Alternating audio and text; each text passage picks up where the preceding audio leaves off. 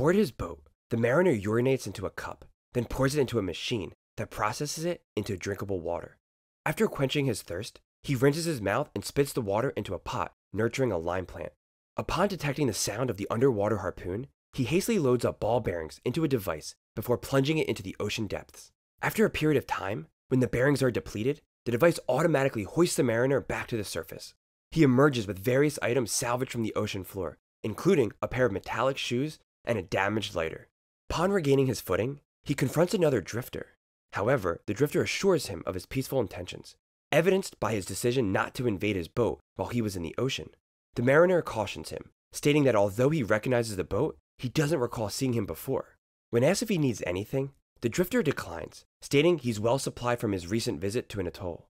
Suddenly, they are interrupted by the arrival of a group of smokers. Before leaving, the drifter reveals he has stolen all of the mariner's limes. This revelation prompts the mariner to raise his impressive sails, providing his boat with a burst of speed that allows him to forcefully collide with the drifter's boat, leaving him to the mercy of the approaching smokers.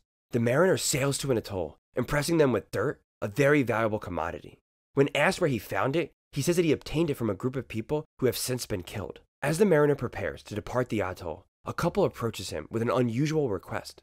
They wanted to impregnate their daughter in an attempt to diversify their gene pool. When he refuses, they suspect that he might be a spy for the smokers. This prompts the atoll's guards to prevent him from leaving. When they inspect him, they discover gills behind his ears, revealing that he's a mutant. When he attempts to flee into the water, they ensnare him in a fishing net and subsequently imprison him in a cage. A friendly yet eccentric inventor named Old Gregor pays a visit to Enola, a little girl who lives with Helen, despite not being her biological daughter. Enola bears a mysterious tattoo on her back, which stirs speculation about it being a map to the elusive Dryland. Enola, under the watchful eyes of Helen and Gregor, sketches an image that resembles a horse. However, having never seen a horse, they are unable to identify it, and even Enola herself is unaware of what she has drawn. This inexplicable ability of hers to draw unknown objects is therefore perceived as a unique gift. Intrigued by the tattoo on Enola's back, Gregor turns to the mariner for answers, hypothesizing that a catastrophic event caused by humans centuries ago might have led to the world being submerged in water, and the tattoo is the map to the only part that remains unsubmerged. As the mariner attempts to convince Gregor to release him from the cage, the guards intervene, forcing Gregor to retreat before he can act. Shortly after, weary of the mariner's mutant nature, the leaders of the atoll sentence him to death by immersing him in a pool of sludge. Simultaneously, a lookout spots the smokers approaching the atoll. This sighting triggers a wave of panic among the atoll's residents, who hastily begin to fortify their defenses. The smokers, armed and riding jet skis and mechanized boats, launch an assault on the atoll. They use ramps to invade it, causing chaos and destruction. In the midst of this mayhem, one of the smokers crashes into the mariner's cage, allowing him to escape with the help of Helen. During all of this, an accident causes Gregor's gas balloon to inflate prematurely, forcing him to fly out all by himself.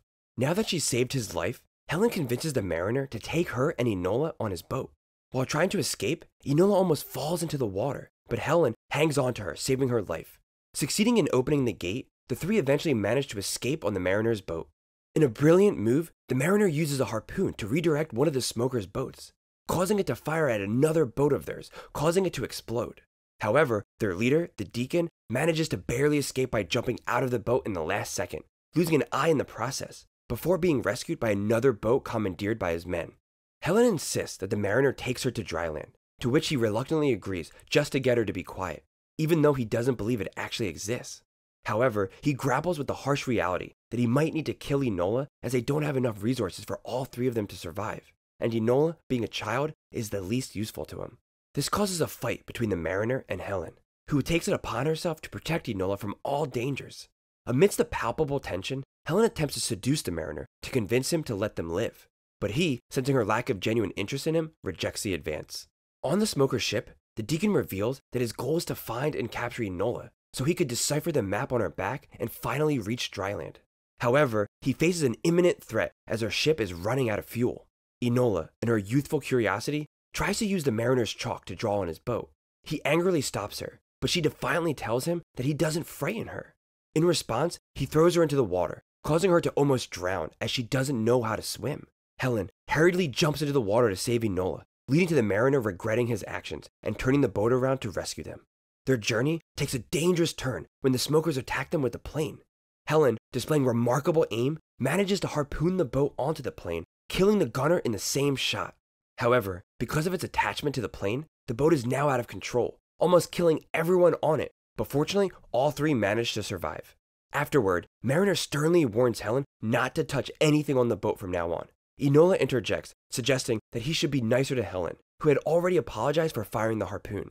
Having had enough of her attitude, the Mariner cuts Enola's hair, not only to punish her, but also to change her appearance so that the other drifters wouldn't recognize them. Next, the Mariner comes across another drifter eager to trade. The drifter presents paper, another valuable commodity, but demands Helen and Enola in return. The Mariner staunchly declines this proposition. Recognizing the potential value of the paper, Helen agrees to spend 30 minutes with the drifter in exchange for it. Concerned for Helen, the Mariner makes a decision to kill the drifter. As hunger begins to take hold, the Mariner resorts to a cunning strategy. He dives into the water, presenting himself as bait for a gigantic fish. The fish swallows him whole, but inside its belly, the Mariner uses his portable harpoon to slay it from within. Having protected and fed them, the Mariner earns the affection of Helen and Enola.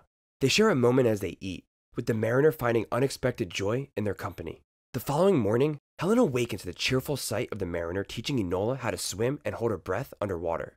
When questioned about the origin of his unique equipment and all of the dirt he finds, the Mariner decides to reveal a secret to Helen.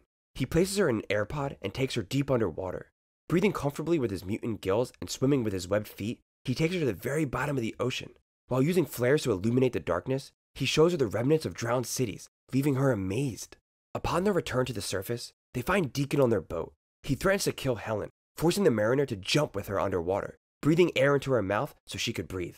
When they resurface, Enola has been kidnapped by the Deacon.